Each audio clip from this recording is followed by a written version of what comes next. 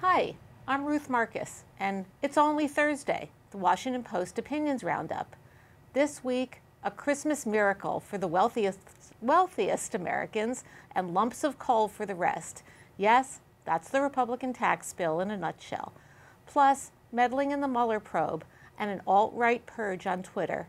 And, as you know, it's only Thursday. We've got a full house today. Molly Roberts is a post-partisan blogger and digital editor. She'll be bringing in your comments, so please give us something to talk about. Joanne Armeo is an editorial page writer, and Quinta Jurecic is an editorial page contributor.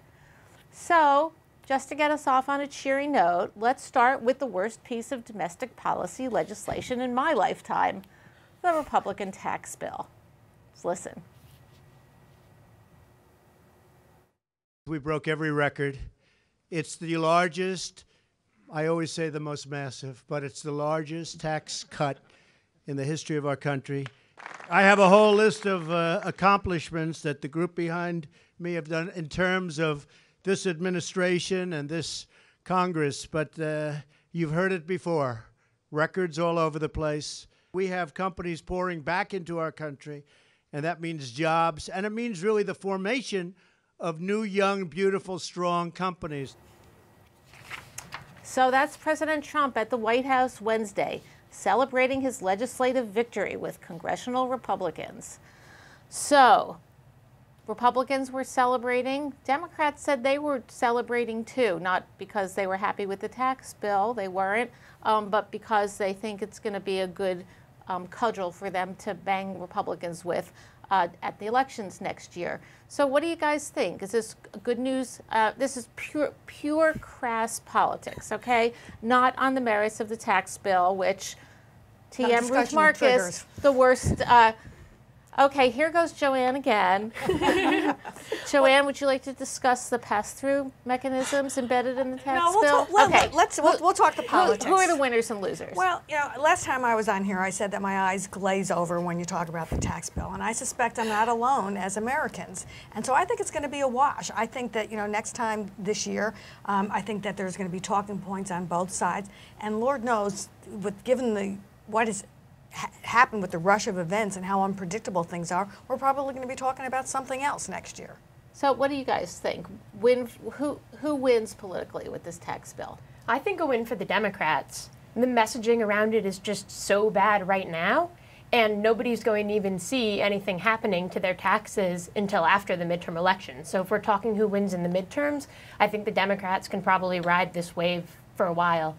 And my understanding is that though maybe 8 in 10 Americans' taxes are going to go down, they're not going to go down all that much. They'll see maybe a 2% increase in after-tax income. So even if we're talking when people see that, that's so little that historically people haven't even really noticed. I don't think the Republicans get much out of that. That was a little bit President Obama's right, perspective. 2009 stimulus. Exactly.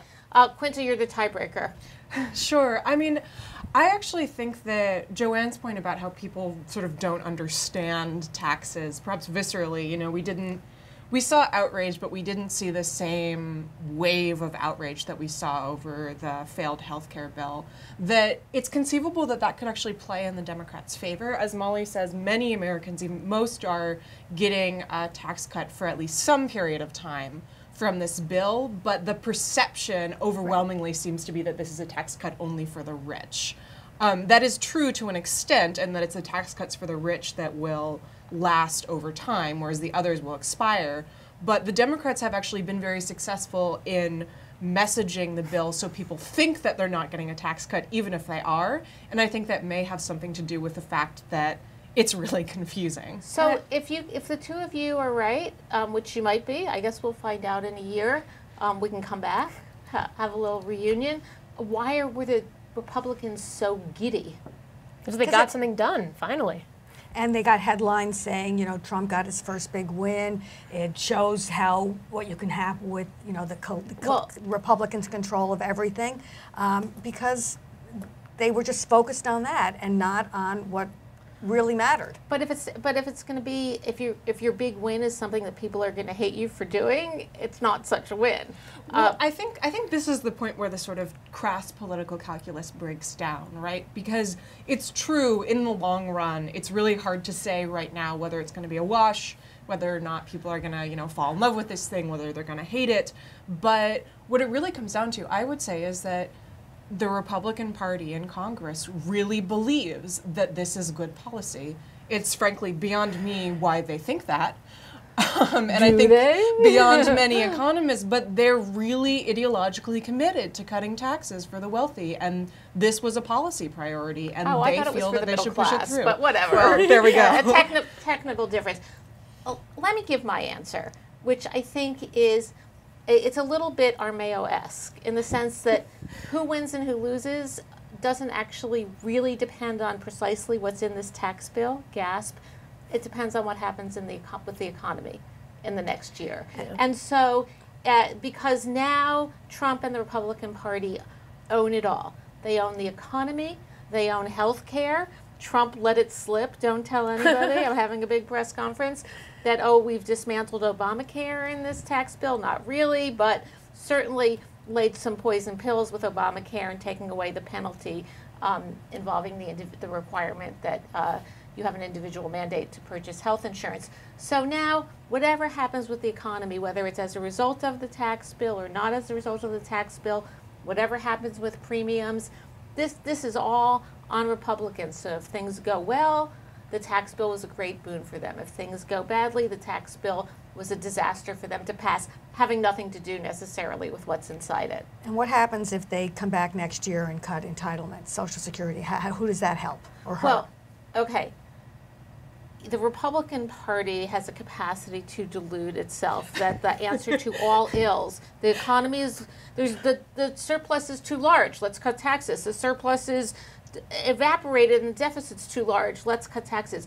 Even this Republican Party is not going to take on Social Security or Medicare, I would say, in an election year. And without, by the way, any Democratic support, because Democrats aren't exactly inclined to go along with Republicans on things these days. So I think we've heard a lot of talk without details about welfare reform. I think what they're more likely to be doing is to be kind of going after these quite hardish to find shiftless, lazy folks who are supposedly lying around collecting welfare checks. They'll try to tighten up on food stamps, they'll try to tighten up on Social Security, disability, but you're not going to see them going after the big enchilada entitlement programs. One thing that I find interesting is how well the Democrats have held together on this, and the fact that you have Democrats in red states who basically think it's in their interest to go against this, I think is another indicator, which argues against my position that this is a wash. I acknowledge that. What do you guys think? Yeah, I mean, I think that the fact that the Democrats have held together so well on this is really striking. What I've been struck by is there was some reporting well before this bill about how Democrats were kind of unsure what to do politically, whether they should be attacking Trump or whether they should be attacking congressional Republicans, because, the party isn't really cohesive right now. Yeah. There are lots of different factions. And what this bill has done is made it a piece of cake to tie them both together and say Trump and the congressional Republicans are one and the same. You go after one, you go after both. Look to television screens near you in before the November elections to see some of the shots of Republicans celebrating yesterday. Might not be in Republican ads. All right. Now, because Joanna gets bored with taxes, if we talk about them for too long. Not the politics. I like the politics. Shifting gears to Special Counsel Robert Mueller's investigation of Russian election meddling.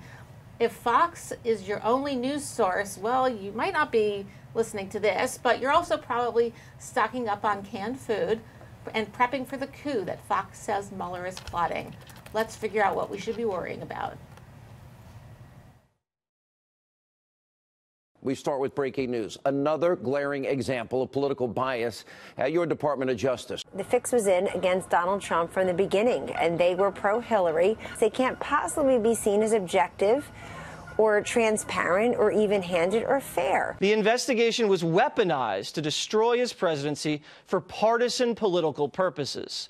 and to disenfranchise millions of American voters. Now, if that's true, we have a coup on our hands in America. It's absolutely ludicrous. Strzok is at the center of all this, and if Strzok is the person who prepared this application, everything else is fruit of the poisonous tree. I was just going to say that. So it's the higher-ups that's reputations are under assault, not the line agents. Is the integrity of the agency in question then now? Of course it is. Okay, Quinta, what are these people smoking? That's a great question, and I really don't have the answer to that. I mean, I don't know, but it really makes you paranoid. I think what's interesting about this is that there was a sort of wave of worry among Democrats and on the left that Trump was planning to fire Mueller. The meme was sort of that it was going to happen, you know, in the run up to Christmas when everyone is out of town. I think that has ebbed a little because the White House has said repeatedly, we're not going to fire Mueller, we're not going to fire Mueller. But what we have seen happen, and what I think is quite clear, is that there's a coordinated effort by Fox and by congressional Republicans to discredit the investigation as much as humanly possible. They've done this by going after Peter Strzok, who was detailed to Mueller's probe, then was removed from it after it was discovered that he had sent anti-Trump text messages during the election when he was investigating Clinton. We've seen it in Representative Trey Gowdy's sort of ominous hinting that there's some wrongdoing on the part of Deputy FBI Director Andrew McCabe, though Gowdy has failed to provide any real evidence of that, I suspect because there is none.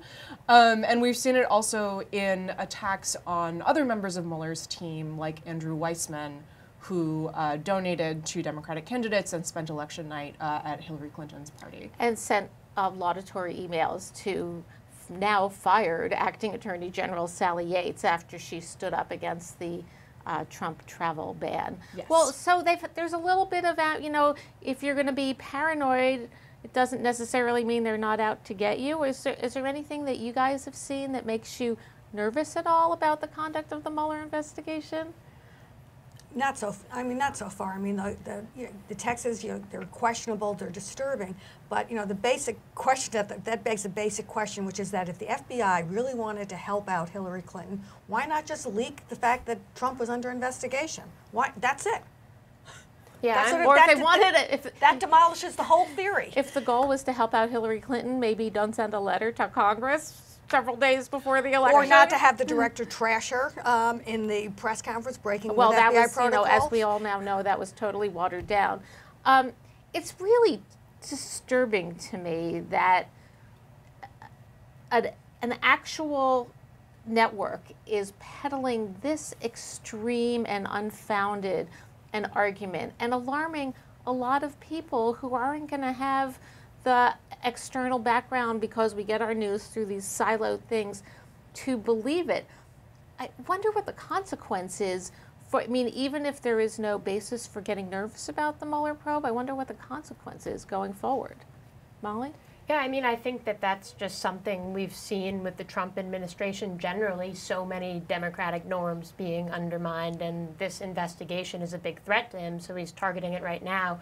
But it's no surprise. It's part of a pattern. We have a thought from a reader also, from Facebook. Reader, watcher, reader, viewer, whatever you are. Facebook Hello. user. Yeah. This is Gail Sinibaldo Hoffman, who says, "We should worry that Trump is not going to fire Mueller, but Rosenstein, and then replace him with someone else who will fire or shut down the Mueller investigation with some made-up reasons." What do you guys think about that? More likely, less likely? Right. So there have been reports recently that Trump is unhappy with Rosenstein, that he sees him as weak. Rosenstein, of course, is the person who was integral in the firing of Comey, and then perhaps to atone for his sins, appointed Robert Mueller, and has been very forceful recently in front of Congress, saying, I don't think that I've seen good cause to dismiss Mueller because, of course, Rosenstein is the only person who would have the power to do so. And he needs good cause to do it. Right. And under the existing regulations, he would have to find, evidence of misconduct, some kind of misbehavior. And he's been very consistent. So Trump is pretty clearly raging against Rosenstein, for Called that him reason. a Democrat. Called him a Democrat. He is not a Democrat. He's a Republican. As is Mueller. As is Mueller, exactly. So look, I mean, I suppose Trump could fire Rosenstein, and then one of two things would happen. Associate Attorney General Rachel Brand could sort of be bumped up to fill Rosenstein's position. I think there's a lot of evidence that she also would not be willing to fire Mueller on Trump's whim. Or Trump could conceivably try to do an end run around Brand by appointing someone to fill Rosenstein's spot under a statute called the Vacancies Reform Act. I doubt that Trump would really do that. It seems, frankly, overly complicated for him. He tends to act on a whim when he's angry. He sort of lashes out and does things. The amount of planning that would be required to get rid of Rosenstein in a way that would actually be beneficial for Trump just strikes me as way beyond him. But as long as we're going to engage in these fun hypotheticals, there's another way, viewer, that Trump could do this, which is you don't have to get rid of Rosenstein. You can kind of get rid of that attorney general, make him go away. Then you get in a new attorney general or appoint, I guess, you're the expert on the Vacancies Act, Quinta, I'm not, get somebody in an acting capacity who wouldn't be, as Attorney General Sessions is, recused, so then that gets that notorious Democrat, Rod Rosenstein, out of the picture. We're going to just spin out a gazillion I think you're overthinking this. Here. My view is that if Trump wants to get rid of him, he'll figure out a way to do it. To get rid of Mueller. Yeah. You're overthinking it, and when you say, I doubt that he will do that, those are words I will never say. I doubt President Trump will do that. And no. yeah, and I'm a little surprised that you were so serene about that concept, because obviously Senator Mark Warner, we're going to hear from him in just a second, not actually here, but on tape, took to the Senate floor just yesterday and with a warning shot, because he is anxious about the notion that the president might do one of two things, get rid of Mueller or start to issue pardons. Right. So maybe that is the perfect segue, because I've already said these words. Virginia Senator Mark Warner took to the Senate floor Wednesday to address the growing attacks on Mueller. So let's listen to what he had to say Quinta shouldn't be so calm. Firing Mr. Mueller or any other of the top brass involved in this investigation would not only call into question this administration's commitment to the truth, but also to our most basic concept, rule of law. It also has the potential to provoke a constitutional crisis. Congress must make clear to the president that firing the special counsel or interfering with his investigation by issuing pardons of essential witnesses is unacceptable and would have immediate and significant consequences. So, guys, what would happen?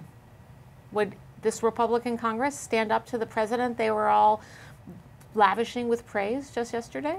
I'm not betting my Christmas money on it. I think with the pardons, that might be a better move for Trump. Wait until they pin down Jared Kushner maybe and then pardon him, than firing Mueller straight out. I think that it's more likely the Republicans would rise up if he fired Mueller than if he issued pardons. Yeah, I mean, I think the problem is that if Trump were either to try to fire Mueller or to issue pardons, you run up against the problem that neither of those things is necessarily illegal. They may be impeachable, but those are different things. Can you explain that? For example, the Constitution gives the president the full power to pardon. Exactly. So how could possibly, she says in mock horror, the pardoning that nice Jared Kushner, if it came to that, how could that possibly be an impeachable offense? Well, so the argument would be that, first off, I should say, there's a lot of debate over whether or not if the president pardons Jared Kushner hypothetically to, with the intent of covering up some terrible crime, there's a debate over whether or not that could constitute obstruction of justice, which is a criminal offense. Setting that aside, the argument would be that there's a difference between a crime and an impeachable offense. If the president, gets in his car and runs a red light, I don't think we would say that would be impeachable. The example that the legal theorist Charles Black gave is that if the president decided that he didn't like being the president and moved to Saudi Arabia and, you know, lived in a mansion and didn't do anything, that's not a crime, but it would be impeachable because he's not honoring his oath of office. You kind of have to do your job. Exactly. So the argument would be that issuing a pardon with the intention of sort of holding himself above the rule of law would be so far outside the bounds of acceptable behavior for a president that it would be impeachable. I think Molly's right, though. You're right in what you just said, and Molly's right in the sense that issuing these pardons is more likely, in my view, than firing Mueller directly. But I think you're wrong. I would disagree on one thing, which is if you're going to pardon him, do it soon. Do it before he's indicted, before you know what, because you can issue the pardon at any time. And you know, it's beginning to look a lot like Christmas, as they say, and we're not having a war on it anymore. So I'm leaving town on Saturday, and I'm a little nervous about it. You got to get something for your son-in-law. Yeah. What if there? Well, he doesn't have a stocking, and Hanukkah's over. What if possible offenses against Kushner were state charges or state?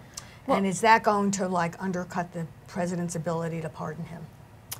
Yes. And no. Yes. So the president can only pardon federal crimes.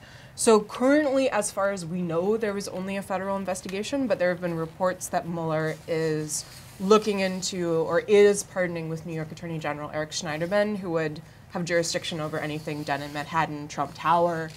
And so you could imagine a scenario in which if Trump did decide to pardon Kushner, since we're picking on Jared, that Mueller could then kick the case to Eric Schneiderman, who could then bring state charges against him. Well, it'll give us something to talk about either way. And speaking of something to talk about, finally, Twitter's alt-right purge. New policies rolled out this week aimed to reduce hateful and abusive content on Twitter. Good luck with that. The company didn't say it's targeting far-right groups, but you can read between the lines. It defines hate imagery as logos, symbols, or images whose purpose is to promote hostility and malice against others based on their race, religion, disability, sexual orientation, or ethnicity/national origin. So, does this make us, Molly, does this make us feel good about Twitter in terms of trying to make it, the Twitterverse, a nicer, safer place? Or does it make us feel nervous about Twitter in terms of squelching our freedom of nasty speech? Well, it depends on the us here. It makes me feel pretty good about Twitter. I think that Twitter rightly got a lot of flack, especially after the violence this summer in Charlottesville, when that was organized largely on the platform. And when we've seen for years people getting harassed on Twitter, I think that these guidelines, getting rid of these people and sending them somewhere else, they're still going to have somewhere to speak, is going to make Twitter a better place to be. And if we're talking about speech, it might end up helping out some people who are afraid to speak because they're afraid of this kind of harassment that people have gotten away with for far too long. So I'm happy. Somebody disagree with Molly. Well, I'm not going to disagree with her. I mean, there are legitimate, First Amendment concerns. And hate speech, I mean, there is an argument to be made that hate speech is, that there's some protections for that. But overall, I think that I'm with Molly, which is that I think that Twitter went too far in just basically they took no responsibility for their content, and they have to start acting more responsible as a publisher in terms of curating things that have a harmful effect on the social discourse. And just to be clear, people are still allowed to say on Twitter something very general like Jews are bad, or I hate Jews, whatever. Happy Hanukkah. Exactly, happy Hanukkah. Well, it's over now. But Twitter already had policies against targeted harassment. What this does is it folds hateful imagery into those targeted things, but the images can still exist on Twitter behind a warning wall if they're not directly targeted at someone. So if you just put a swastika up, maybe there'll be a warning on your tweet with a swastika in it that says, this could be offensive, but then you can click and see it. And then the other thing it does is it focuses on these violent groups, and it says if you're affiliated with one of these groups on or offline, that's when your account is going to be suspended. I can see some difficulty in figuring out exactly what these groups are and what it means for someone to be affiliated with them. People have pointed out already, Richard Spencer, David Duke, still on the platform, the leader of Britain First, whose account Trump used to retweet those anti-Muslim videos, got kicked off. So it's going to be a difficult process. But I think that Twitter is still allowing plenty of room for saying hateful things when there doesn't seem to be a threat coming from them. And what happens to the retweeters, such as our president? Is he at risk? Our president is a whole other story because our president... Indeed he is. Yeah, fair enough. Our president is a state actor, and different policies are going to govern. So with military and government figures, we're talking about incitement of violence here. President Trump tweets fire and fury on North Korea, or someone in the military tweets something about some military operation, right? Even if that has to do with violence, Twitter's not going to get rid of that. There's a newsworthiness component of that, and then there's also a component of just this is part of these people's jobs and what they have to do every day. And Quinta, are you comfortable with Twitter's policy or nervous about it? I'm not going to play the devil's advocate here. I'm totally comfortable with it. I think Molly's absolutely right. I mean, Twitter has been moving in this direction for a long time, and it's just that their policies have been kind of ad hoc. Yeah. That they'll say, we'll ban you if you do X, and then you'll have two people doing X, and one will be banned and the other won't, and Twitter kind of throws up its hands and says, oh, we don't comment on individual accounts, so you sort of have no idea of what's going on. I think this is good in that it's a clearer policy. Yeah. And they so far seem to be enforcing it semi-consistently, although there are examples of cases that we might dispute, such as Richard Spencer still being on Twitter. I mean, I think what's really interesting about this is that you mentioned our president, as Molly pointed out, Jada Franson, the leader of the far-right group whose tweets Trump retweeted, has been banned. Trump gets a lot of information from Twitter, and if there really is a purge of these far-right accounts, we could actually think of it as limiting the misinformation that's reaching the president. Yeah. I don't know if Twitter should be thinking of that as a policy objective, but I also think that we shouldn't forget about it either. We have a comment from Seth who says, there is way too much racism and misogyny masquerading as free speech. Agree with that, Quinta? Yeah, I mean, I think Twitter is a funny case because we talk about it in terms of the First Amendment, but it's a private company. You have no right to be on Twitter. Twitter could ban anyone for any reason, and you would be able to do absolutely nothing about it. But we think of it in terms of the First Amendment. Because it does play an outsized role in defining the debate in America, in other countries too. There are plenty of places for these other people to speak, but Twitter is a much larger platform. These people are going to Gab, that's kind of fringy. You know, it's looking like the platform for the alt-right. Twitter is a platform for everyone. What is it, Gab? Yeah. Oh, right? Yeah, it's sort of, it was basically created as alt-right Twitter. Right, but Twitter's Twitter, and that's for everyone, and now these people are, some of them are not going to be allowed to be on there. Yeah, so. I have to say, I don't want that stuff on Twitter, and it makes me a little nervous, so whatever, we'll figure it all out. I think that gets us pretty much to the end of our time. We are semi out of time, but we are not at all out of opinions, and it's only Thursday. If there's something you want us to discuss, let us know in the comments below. Until next time, we don't know when that's going to be. Could be next Thursday, could be after that. See you in 2017 or 2018. Take care and tweet nicely. Bye.